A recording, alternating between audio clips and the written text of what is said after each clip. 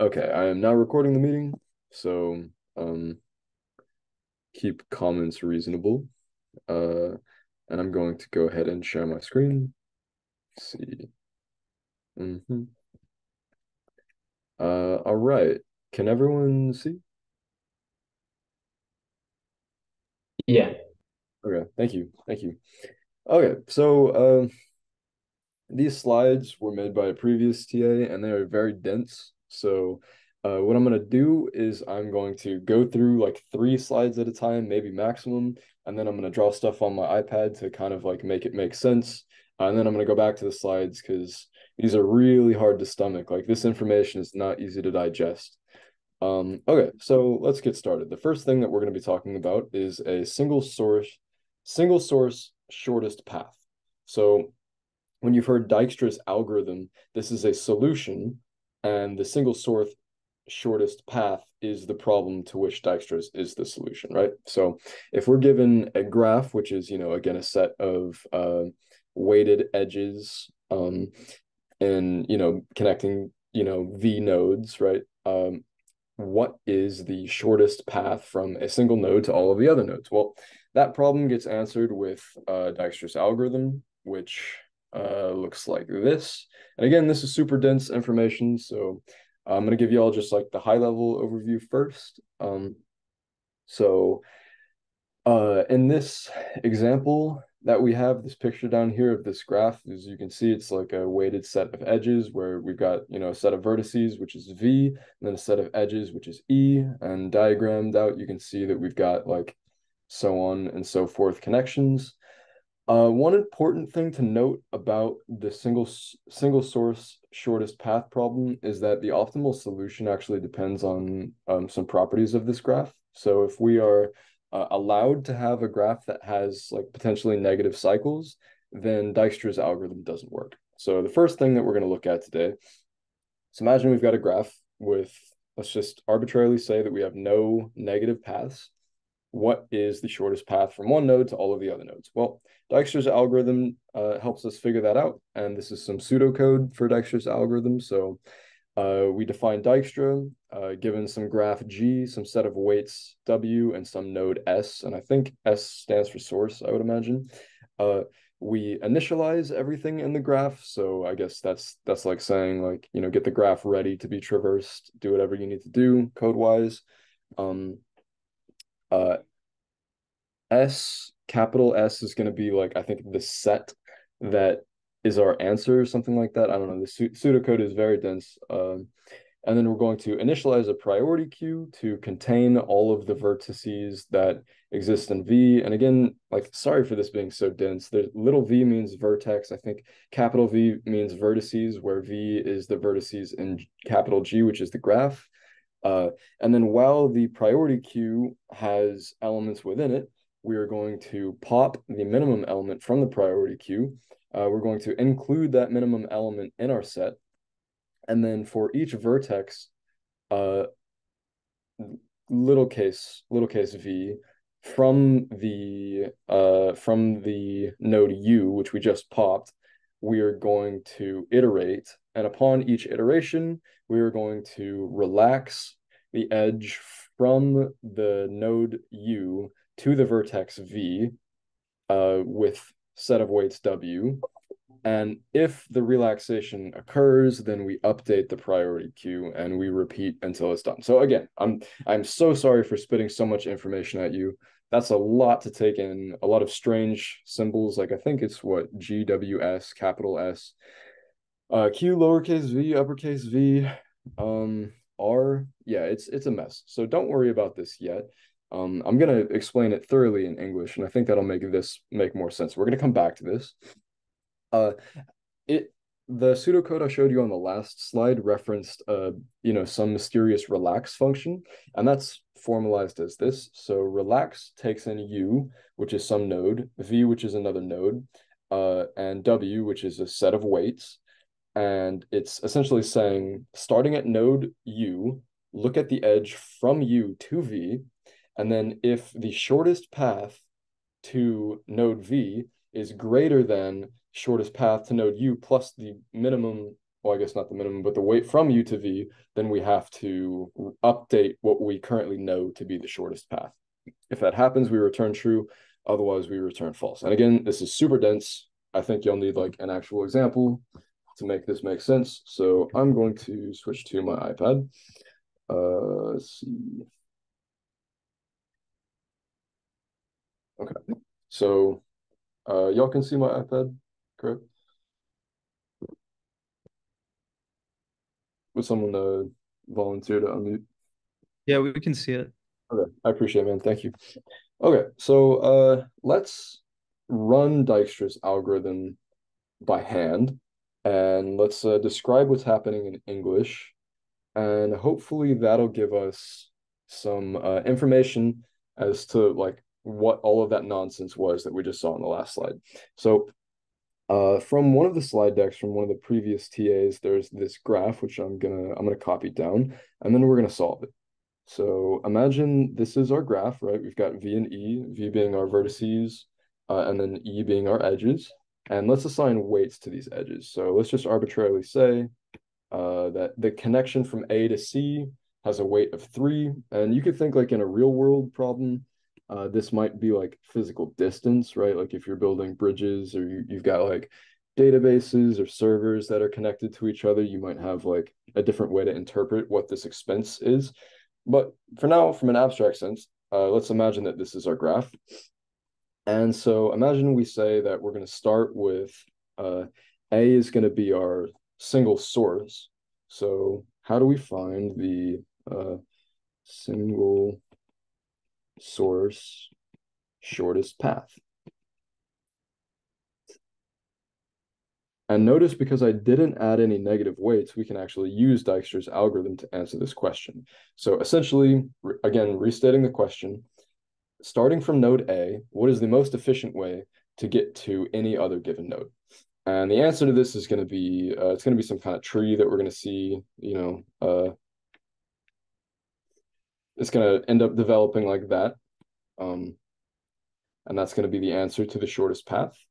And let's go ahead and run Dijkstra's. So to run Dijkstra's algorithm, I like to do it like this. I like to make a little table just to kind of track what's happening. Where first you have like, this stands for like iteration number, which this will just, what? Oops, I messed up, sorry. Yeah, so this will track iteration number, which, will be pretty clear. Pop is going to track what's happening with that priority queue that I referenced briefly.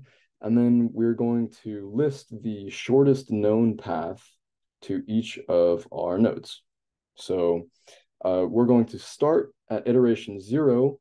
This one is actually special. Iteration 0 is like what happens kind of like before the loop, where we initialize all of the shortest paths to all of the nodes. Okay, so the first thing that we do for each iteration is we pop the minimum of the nodes in the queue. And so our queue, this is our queue. This is our priority queue. It's going to contain all of the nodes that we have yet to visit and establish like this is the shortest path. So at the moment, the priority queue is going to have 0 at the highest priority because it is the minimum element. So for the first iteration, we're going to pop the highest priority element, which in this case is A, which, looking at this graph kind of makes sense because the shortest path on this graph that we found so far is A to itself. If you're at A, you're already there. Path of 0 seems fine. And so next what we do is after we've popped U, we look at all of the places that we can find starting at U or whatever the minimum element is, and we update the known paths to those nodes. So for instance, A can see B, right? And so A can reach B with a weight of 6. And I'm going to denote that we found B from A with this superscript right here. A can find C with an expense of 3. So 3 from A. And then A can also find D with an expense of 7, right? And so that completes one iteration of the for loop. And we're going to just do this over and over again. So now this is now Q, right? This is the amount of nodes that we have yet to place on our single source shortest path tree. And so we're going to pick the minimum, which in this case is going to be C, and we're going to pop that and run the iteration one more time. So the minimum element here is going to be C, so I'm actually going to mark the nodes that we've popped with this blue color. So C, and C can, what can C do? So C cannot get to B, but C can find D. So B stays the same, but C can find D in a path of 4, right? And so essentially what I've just said right here is it used to be that the shortest known path from A to D was this one with a weight of 7, but now if you take this path from A to C and then from C to D, it's 3 plus 1, it's a weight of 4. We've now found D in a way that is less expensive, and so we need to include it in our shortest path tree. And so once again, we're in this position where this is the contents of Q. So we're just going to take the minimum of these two, which in this case is going to be D. And I'm going to draw that like this. And we're going to pop it for the next iteration. So for iteration 3, we're going to pop D. And from D, the only node that we haven't seen so far is B. And it actually turns out that we can find B in a path of 5, right? Because it's 3 to get to C, it's 1 to get to D, and then it's 1 more to get to B. So we can find B from D with an expense of 5. And so one more time, just to be completely consistent, to be completely consistent, this is now the contents of Q. There's only one element, so we have to pop B. So we have to pop B, and we're going to color in the node like this. So this actually completes Dijkstra's algorithm. And let's look back and kind of recap what happened. So given some graph, which in this case is A, B, C, D, we have a set of vertices, which is, A, B, C, D, and a set of edges, which in this case is, 6, 7, 1, 1, 3, or whatever those edges might be for your given graph. You can initialize a priority queue to contain all of the nodes, and you can iterate through the most efficient path that you know about at every iteration, which in this case is marked like this. And you can do a greedy search to the next most efficient path and actually come up with the shortest path from a source node to all of the other nodes. So to really drive that point home, this graph that I've made on the left, A, B, C, D, I'm going to rewrite that, but I'm only going to rewrite the stuff that's in blue. So what did I do here? So only rewriting the stuff that's in blue, this is the single source shortest path from A. So the shortest path to get to B is A, C, D, B. The shortest path to get to D is A, C, D, and the shortest path to get to C is A, C. So that is a quick little baby example of Dijkstra's algorithm. Hopefully that'll make some of the code a little bit more accessible. Okay, so next what I'm going to do is I'm going to stop sharing my iPad, stop mirror, and we're going to look at the pseudocode one more time. So I promised that this stuff was dense and that we were going to come back to it.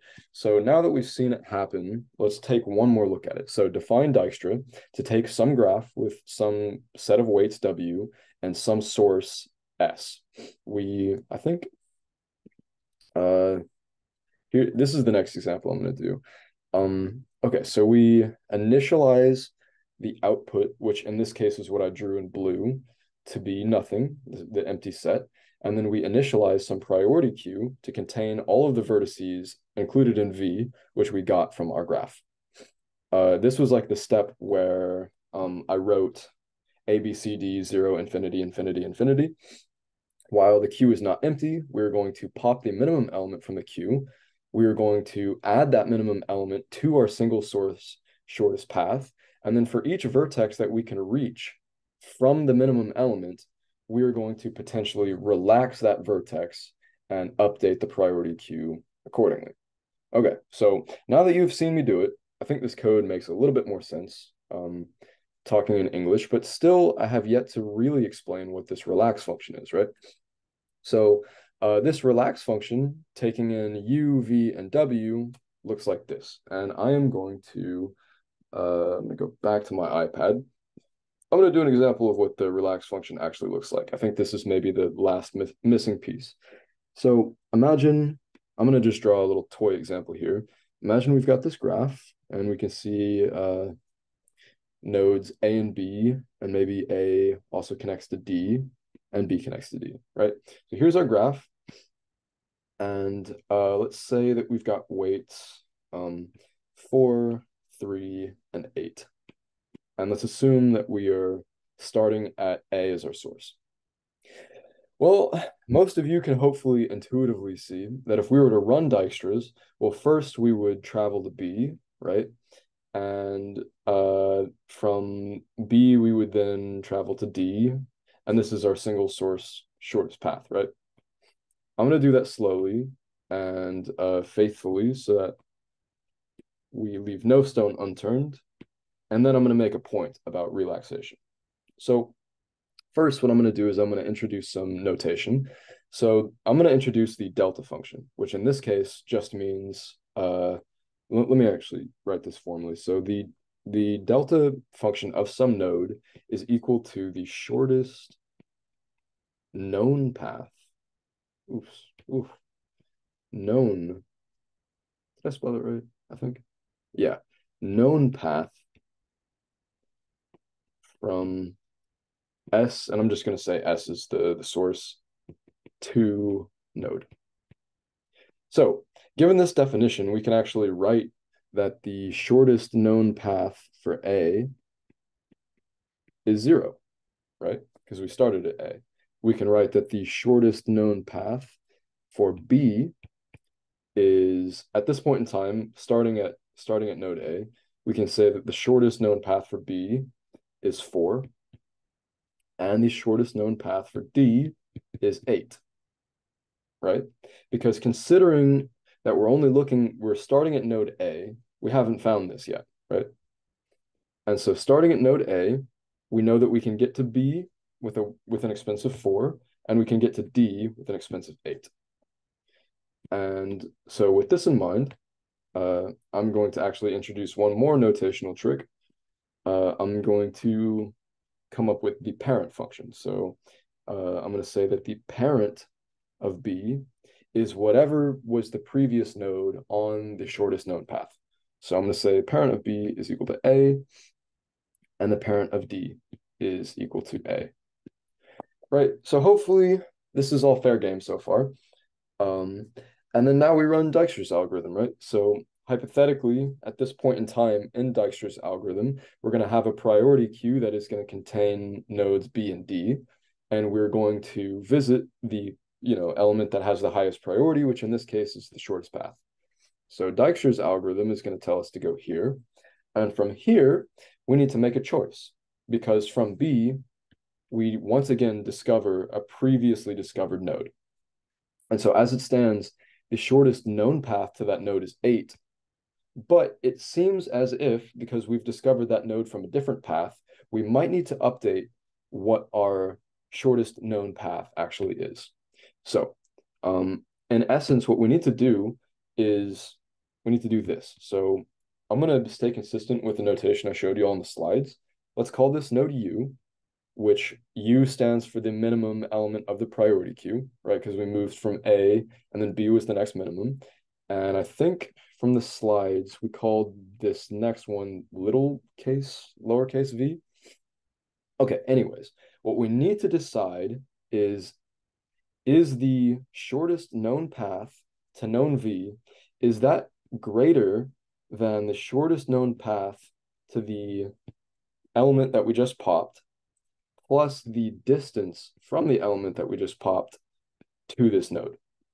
So this is maybe a little archaic at first if I hadn't just described it all in English, but I'm going to go through that again. So essentially, if the shortest known path to some node v, which in this case is a to d with a weight 8, if that is greater than, or in this case, less efficient than, the shortest path to some other node plus the distance from that node to the one in question, then we need to change what we consider to be the shortest known path. So in this example, and this is when we call the relax function, by the way. So in this example, what we're saying is the shortest known path to node D, is that greater than the shortest known path to B plus the weight from B to D, right? And so in this case, we actually have the answers to these values. So we can plug in the shortest known path to D right now is 8. And is that greater than the shortest known path to B, which is 4, plus the distance from B to D, which is 3? So yes, the answer is yes. So 8 is greater than 7. And in this case, we have to relax. So hopefully that makes a little bit of sense as to what this seemingly esoteric expression really means. But so let's go ahead and put this into practice. Let's go ahead and I'm gonna move all of this stuff over here, and I'm gonna move this definition also. Okay, and then maybe move these down. Okay, so let's define the relax function. So let's define and sorry, let me get it out of the way. Okay, I'm done muttering to myself. So let's define relax to take in some edge, and we're going to denote that edge by u and v, where u, in this case, is the node that we're starting from, and v is the node that we're going to. So as you can see, if we have nodes u and v, that in fact defines an edge on our graph. So given some node u and v, if the shortest path to v is greater than the shortest path to u plus the weight from u to v, then we need to update what we know to be the shortest path for v, and we're going to set that equal to this new path that we found. And we're going to reset the parent of v to be u. And if in the case that the relaxation actually happened, we're going to return true, saying that yes, we changed the path. Otherwise, we're going to return false. Okay, so that's a lot of take my word for it's kind of all in a row, but hopefully that kind of gives you some kind of head start as to what the actual algorithm is doing when we're looking at Dijkstra. So once again, stop mirroring. Let's look at this. So Dijkstra's algorithm, given some graphs, some set of weights, you initialize this set that you return to nothing. You create a priority queue. While the queue is not empty, you extract the minimum element, add that minimum element to, in this case, S is like that blue path of the most efficient path. And we, every time we extract that minimum element, we look at all of the vertices that that element has now discovered, and we potentially relax those new, we relax those edges to those new vertices, right? And if this returns true, then we have to update our heap to account for the fact that we might have a new minimum path, right? Because we just changed the path. And then our relax function right here, like I said before, is if the shortest known path to a vertex is greater than the shortest known path to another vertex plus the weight from u to v, then we need to update and say, oh, well, actually, this is the new shortest known path. Change which parent pointed to v, which in this case is u, and then return true for yes, we have done something. So that's a lot of, I just exhaled a lot, but hopefully that kind of makes this code a little bit more accessible. And now I want to actually do this example. So now that we should be at least hopefully a little bit more comfortable with Dijkstra's algorithm, let's do this kind of bigger example. And I think I've got it pulled up.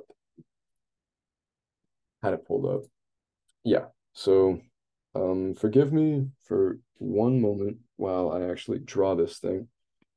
So we're given, and actually, I encourage you all to follow along. So if you have some way of like taking notes here, I think this example is beneficial. So, oops, gonna take 1 second. And then at E, I think went like this.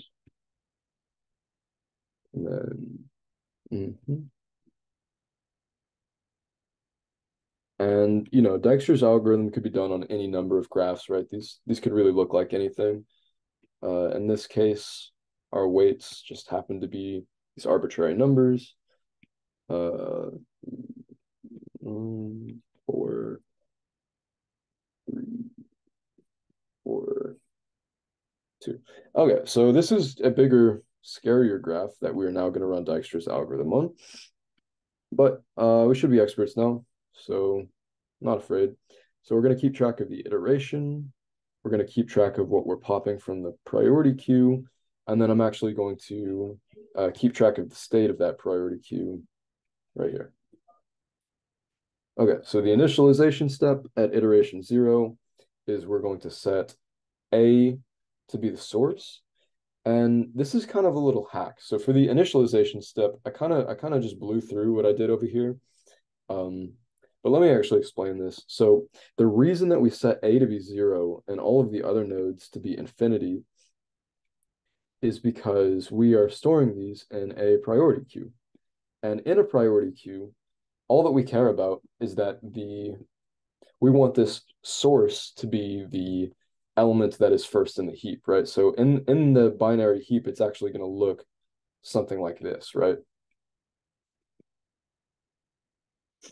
And so we actually don't care about what any of these unfound nodes are, so long as we're guaranteed that this one right here is going to be popped first. So it's a quick little aside.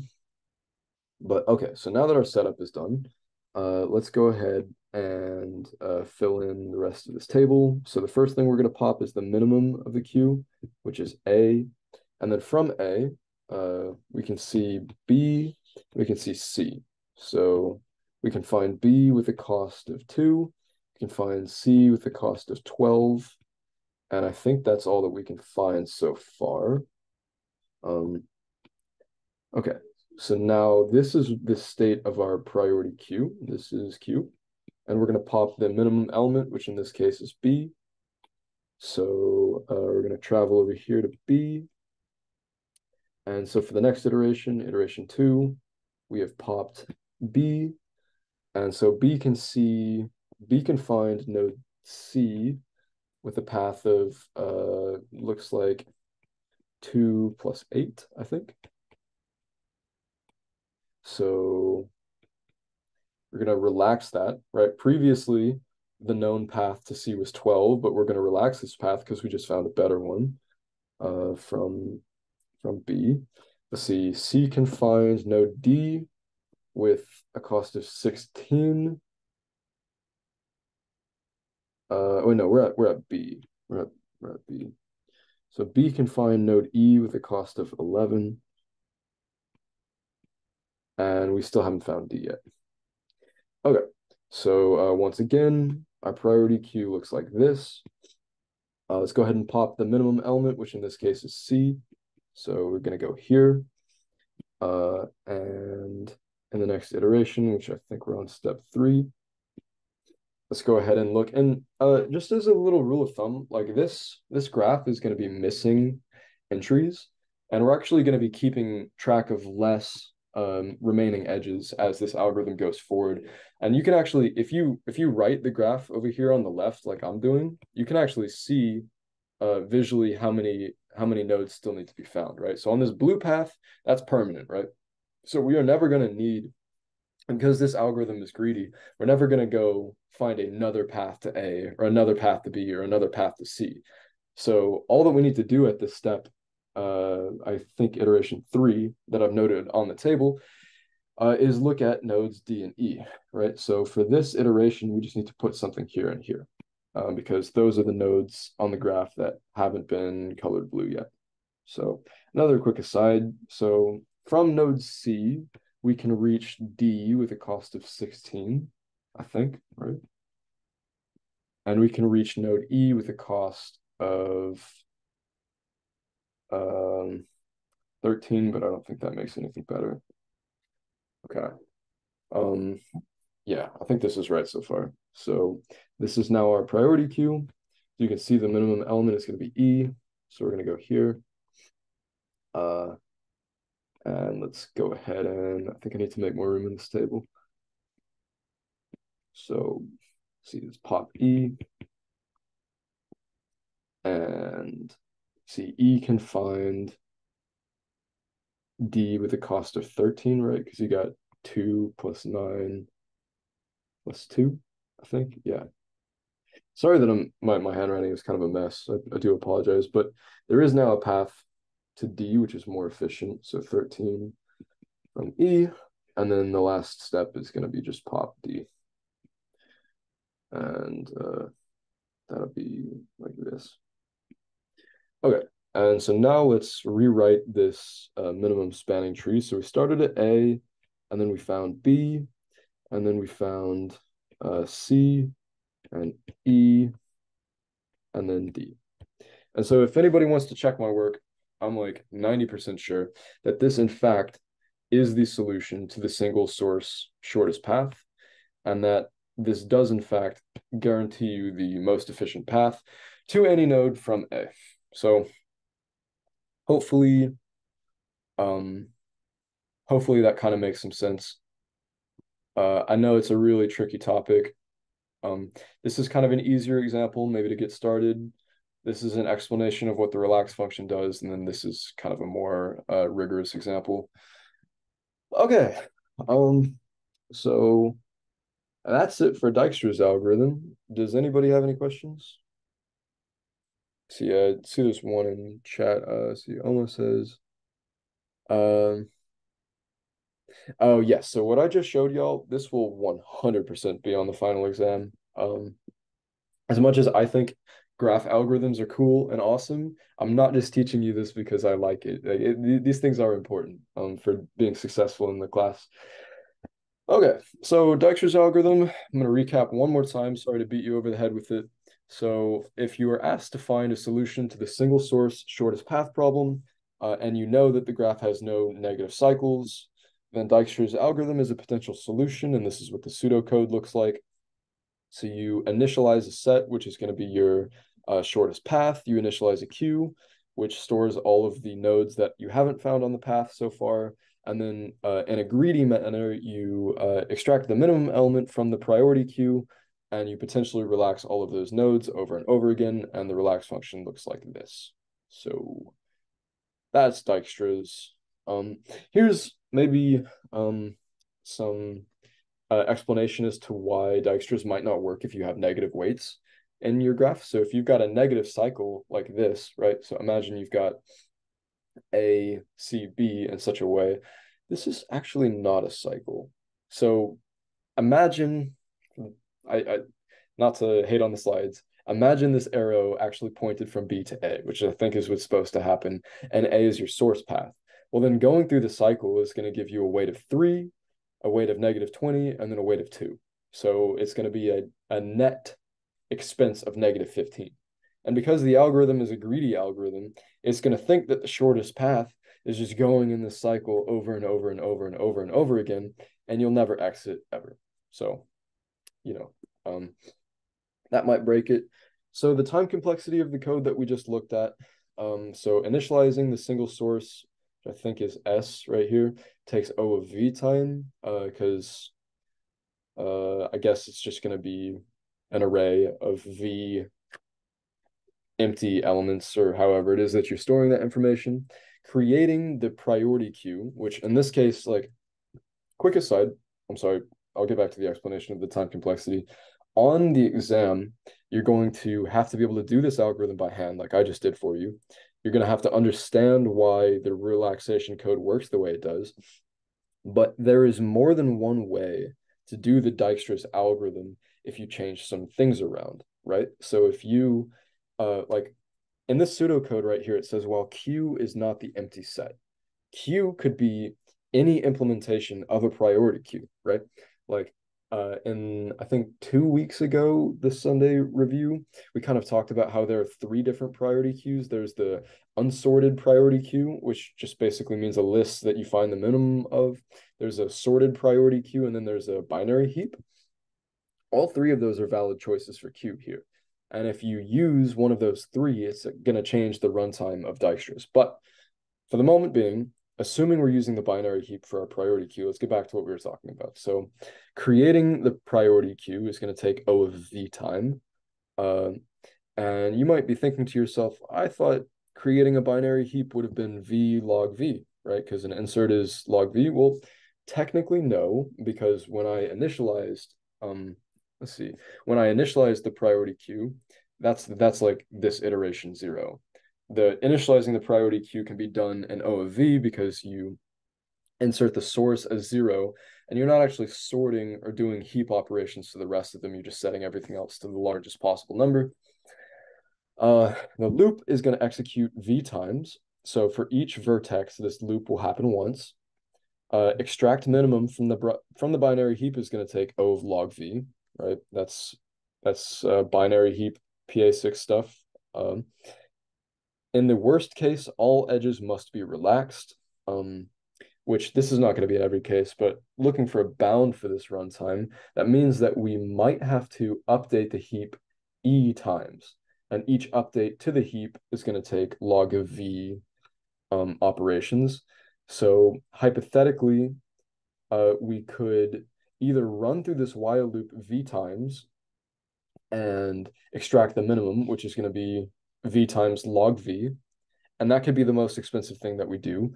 Or we could have to relax each edge and update the heap for the edge that we just relaxed, which is going to be E log V times.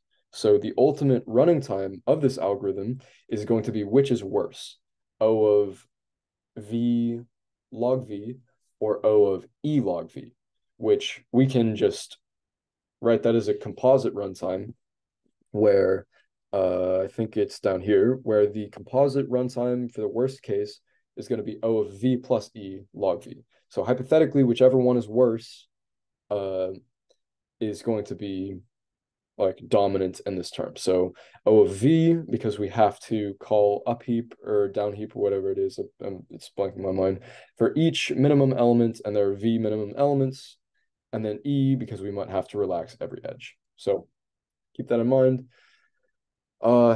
This is top sort. I don't want to talk about top sort. This is an example of what the tree looks like after you've finished Dijkstra's algorithm. I don't want to talk about Bellman-Ford, so we don't have time in the review to talk about this algorithm. Maybe go and look through it yourself, but this one, I don't think there's many test questions on this. I think all you need to know is that it's less efficient in its worst case, but it can handle negative cycles potentially. So it's, again, potentially O of V times E. So I think you refer to it as like a n squared algorithm, I think, kind of. And then it's potentially O of V cubed, and it can handle negative cycles, but I don't want to talk about that. So the next subject that we're actually going to think about is minimum spanning trees. So whereas Dijkstra's algorithm is to the single source shortest path, Kruskal's and Prim's are to minimum spanning trees. So minimum spanning tree is like it's like a math problem similar to the last math problem. And there are certain algorithms that we can use to find efficient solutions. So a minimum spanning tree on a graph, I don't want to actually use too much text. A minimum spanning tree on a graph is essentially given some set of vertices, find the least expensive edges to connect all the vertices. So this is also a greedy algorithm, or these two that we're going to be looking at. Both of these are greedy algorithms. And some properties of a minimum spanning tree is that it is going to contain the number of nodes minus 1 paths. So where were we? Okay, so for Kruskal's algorithm, this is a minimum spanning tree algorithm. You're going to continuously add edges to a forest. I don't know, that's not a great explanation of what it is. Yeah, this is better. So to implement Kruskal's algorithm, we need to know about disjoint sets. as an abstract data type. Okay, so hopefully y'all have taken 222 by now, because this is just disjoint sets, pretty easy. We're going to rely upon some operations. We're going to rely on making a set, taking the union of two sets, and then finding an element in a set. And skip this. Okay, so here's some pseudocode. I don't think it's so important that you'll know the pseudocode for this one.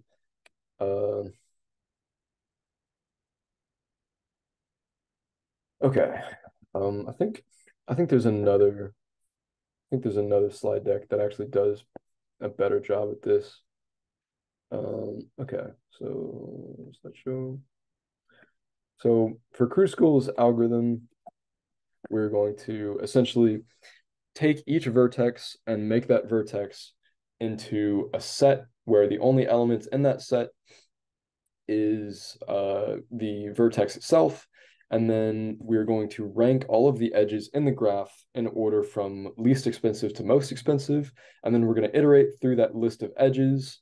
And we're going to use that list of edges to call unions on our sets. So, right, the least expensive edge in this graph is going to be between C and D. So we're going to do a union between sets C and D, like so. And then we're going to find the next most expensive edge, which is going to be from A to E. And we're going to union those two sets. And then we're going to find from A to C. And when we get to the point where we have to union an element in one set to an element that's in another set, we just union both of the sets entirely. And then this right here is going to be not a useful edge, right? Because this is within one set. We're going to find an edge from D to E, but we've already connected these, so this path is not important. And then we find the edge from B to C, which is going to union everything into the same place, and then we're good to go because we have now found a minimum spanning tree. So that's Kruskal's algorithm. I think it's pretty straightforward.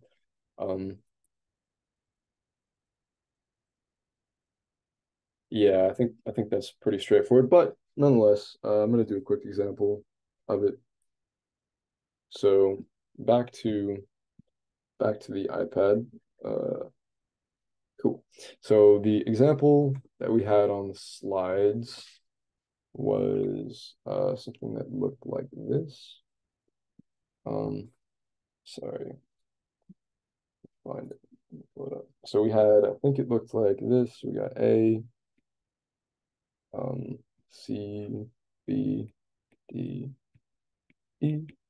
And I think there was these paths also. And then let's give those these weights for 3, 5, 2, 1, 3, 5. So essentially what we do is you just list out all of the edges.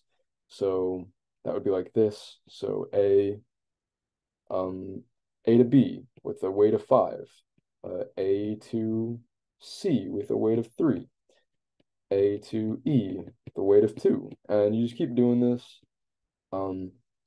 until you've listed all of the edges, and this might take a minute depending on the actual example that you're given. I'm almost done. And then D to E, the weight of 3. And then essentially what you're going to do is you're going to rank these based on order of least expensive. So this is the least expensive. This is the next least expensive. And then so on and so forth. 3,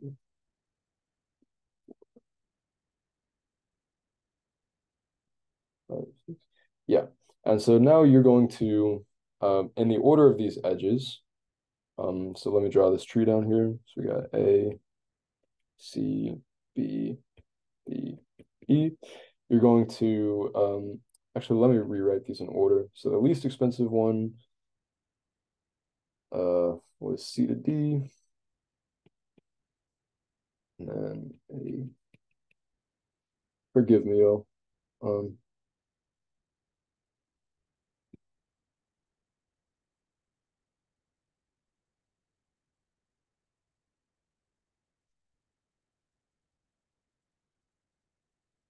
Okay, and I think that should be enough. But so you then go in order from these edges, and you add the edges that are useful. So if we look, the first edge, C to D, the cost of 1, is going to be like building this connection. The next edge is A to E with a cost of 2, which is like this connection. The next edge is going to be A to C, the cost of 3. And then the next edge is D to E. And so we don't need this edge, right? Because E is already connected in the spanning tree and D is already connected in the spanning tree. So this would be like performing within it. This would be like that interset union that I showed before, but I'll get more into that in a second.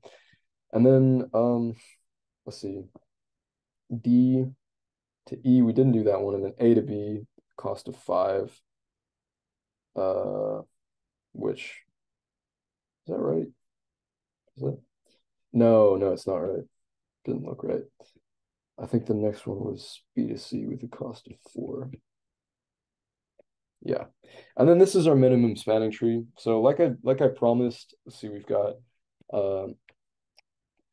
4 edges in this graph with 5 nodes. So your minimum spanning tree, if you've got a bunch of nodes, right? Just imagine arbitrary nodes.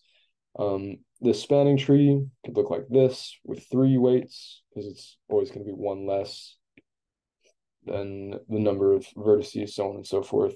And this seems to be valid over here on the left, because we only did use 3 edges.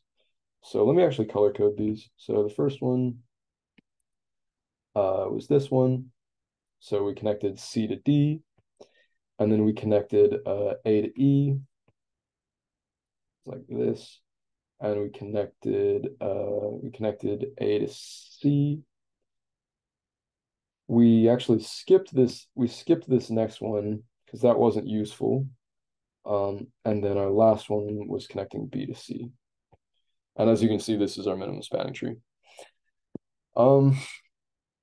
So that's Kruskal's algorithm. And really quickly, I'm going to, I think, speed run Prim's algorithm. Hopefully we have time. So Prim's algorithm is similar to that, except, Prim's algorithm accomplishes the same thing, except it uses a very similar method to Dijkstra's algorithm. And I guess we don't have time to talk about the time complexity for Kruskal, so this is self-study. Okay, Prim's algorithm essentially is Dijkstra's algorithm, except like this is 100% Dijkstra's algorithm, except we don't relax nodes. And so again, sorry to be rushing through this. This is kind of like 3 very difficult algorithms all in the same review. So apologies for the haste that I make. So let's do the same example that we had before. So I think we had a graph that looked something like this. B, D, E, I think it was. And then we had an edge here and here. If I'm not mistaken, the weights were 4, 5, 3, 2, 1, 3, 5. Okay, so now let's run Prim's algorithm. So like I said before, kind of in a hand wavy, take my word for it, Prim's algorithm is very similar to Dijkstra's with the exception that you don't relax nodes. Let's go ahead and just do that. So let's run Dijkstra's algorithm or something similar to it. But instead of measuring the path from a single source, we pick a source randomly and we are going to replace what we had previously in Dijkstra's algorithm with the shortest path with the minimum distance edge. So let's list all of our different nodes here. So A, B, C, D, E. So in iteration 0, we're just going to initialize all of these things. We're going to start at A, and we haven't actually found any of these other nodes yet. So we're going to pop the minimum, which is A, and that's going to look like this. And again, instead of adding the shortest path to all of these nodes, we're going to find the least expensive edge to each node. So starting at A has an edge to B with a weight of 5, C with a weight of 3, and E with a weight of 5. So let's go ahead and mark those in our table. So A can find B, weight of 5, C with a weight of 3, and E with a weight of 2. And so this is now our priority queue, and we're just going to pop the minimum element, which is going to be E. So I'm going to pop E, and get going here.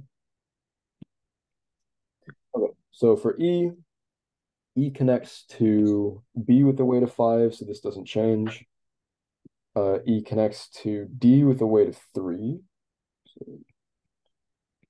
And see, this is now our priority queue. And in a similar greedy fashion, we're just going to pop the next one, which I'm just going to say is C. We could actually go either way, but it doesn't matter. So for the next iteration, we're going to pop C, and now we have yet to include B and D.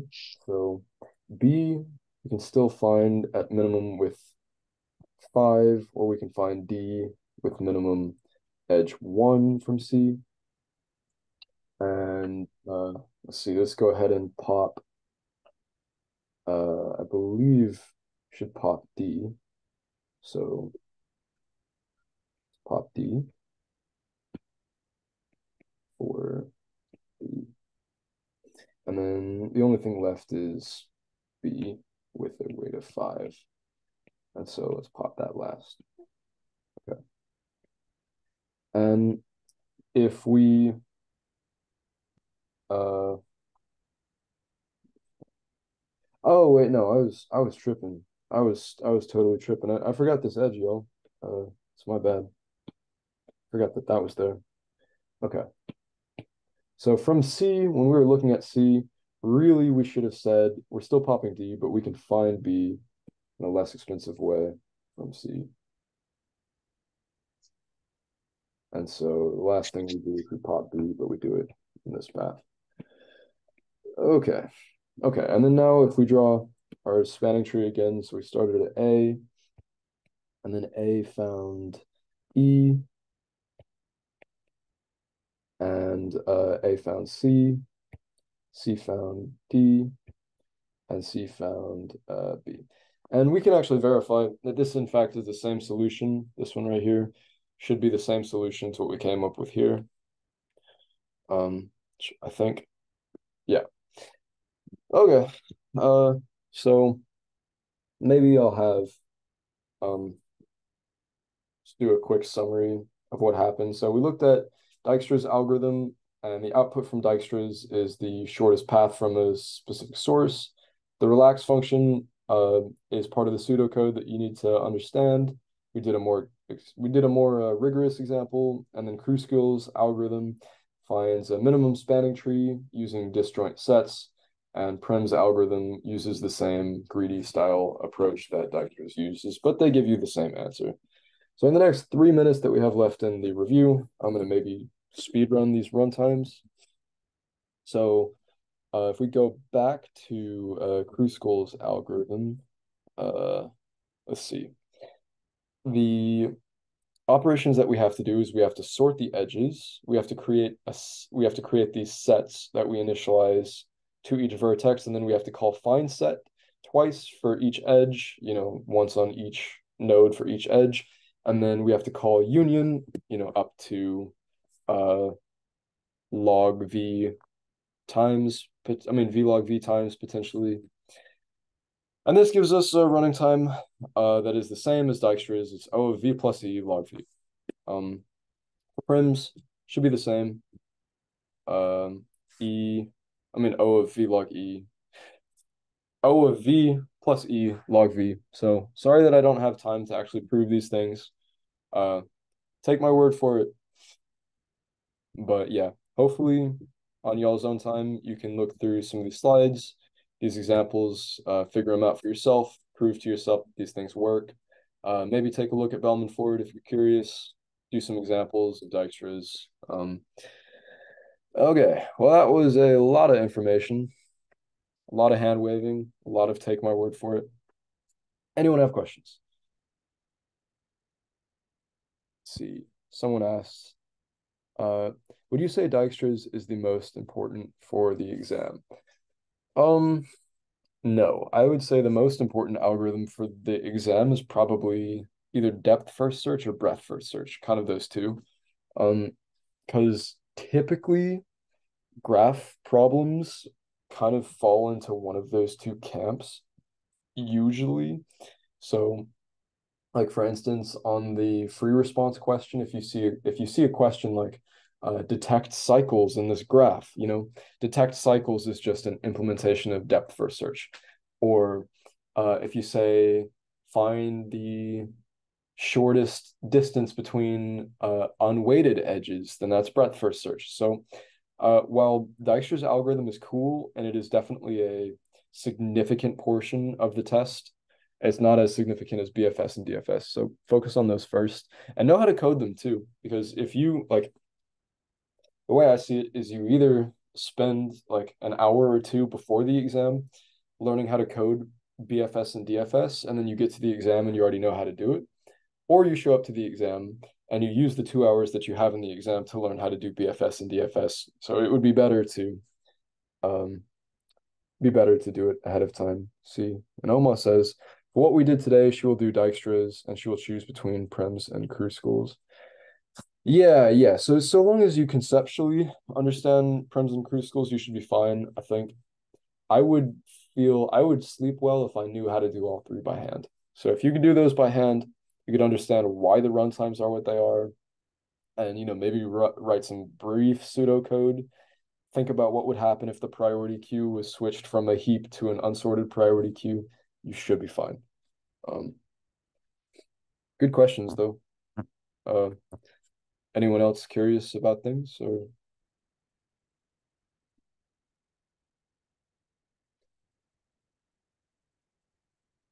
Okay, well, I'm gonna call it here.